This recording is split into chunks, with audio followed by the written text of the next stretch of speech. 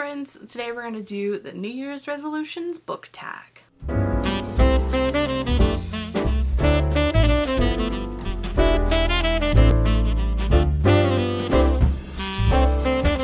Is she wearing the same shirt for like the 87th video in a row? Yes. Is she bulk filming and not pretending to change her shirt and pretend like it's a new day? Absolutely. Because you all know it's the same day and I'm not taking the time to change my shirt. Okay? Okay, it's a cool shirt. It's got skulls and tarot cards and butterflies, crystal balls, hourglasses, moons, candles, crystals, hand thing. Like, it's a cool shirt, so you're just gonna learn to like it. Okay, moving on. I found this video, this tag, via Bookables, and she linked the original video, but that channel no longer exists or is no longer available for me to peruse. So I will link Bookables video in the description box down below for you, and also try to remember to put all of the questions in there, but I make no promises because I'm a terrible human being. So basically this is like 10 questions of books that I want to read in the next year, but also kind of not really. Okay, let's just roll with it. 1, an author you'd like to read that you've never read before. Victoria Lee.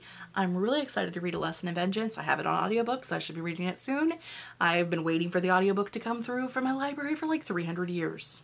So, all of the excitement. A book you'd like to read. This Poison Heart by Kaylin Bayron. A, it's gorgeous. B, when you open it up, it's even more gorgeous. And C, it's witchy. So like I have to read it because I have to. And I'm very excited about this book, and I honestly don't know why I haven't picked it up yet, except I have no brain. So bing, this will be the one. 3 is a classic you'd like to read. For that, I pick one of the Bronte sisters. I don't know which one. I've got both Wuthering Heights and Jane Eyre. One of those two I would like to read this year. 4, a book you'd like to reread. For that, I'm going with Rules for Vanishing by Kate Alice Marshall. I read that in October. I loved it. It was fucking creepy, and I would love to reread it and like get, like with the knowledge that I have now, I would love to see the little breadcrumbs of what was happening in the creep. Yeah. 5 is a book you've had for ages that you want to read, and I feel like I have 100 books on my shelf that qualify for that, so we're not going to talk about it. I have a lot of books, and I have a lot of books I need to read. I will say that I successfully have less than 20 books that I've purchased this year that I haven't read yet, and I feel really good about that. It might be less than 15.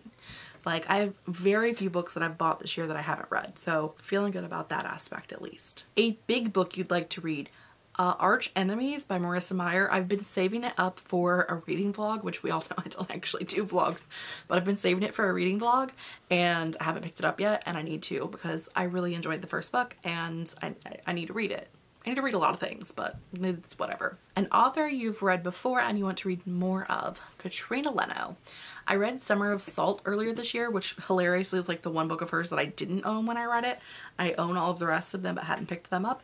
I've also since read Horrid and loved that. I loved Summer of Salt, so I have a couple more books by her on my shelves. Want to get to, absolutely. 8, a book you got for Christmas that you would like to read. I haven't got any books for Christmas yet because it's like 4 or 5 days before Christmas, so I haven't got any of those yet. But I mean, I have 117 unread books on my shelves, and I'm sure some of them were gifts. So let's just roll with it. A series you would like to read start to finish.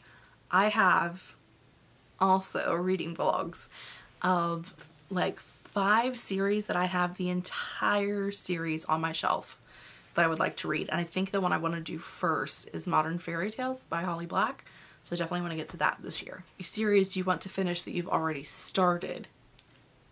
For that, I'm going with the Water Song series by Amanda Hocking. I've read the first 2 books and I haven't read the second 2. And largely that's just because the first 2 books were on audio and the second 2 books aren't. And we all know I'm terrible at reading physical books. Why do I own so many if I can't sit down and read them? I don't know. You tell me. We'll both know. 10 is, do you set reading goals? Which I do. And if so, how many books do you want to read in 2022? Well, I thought about it.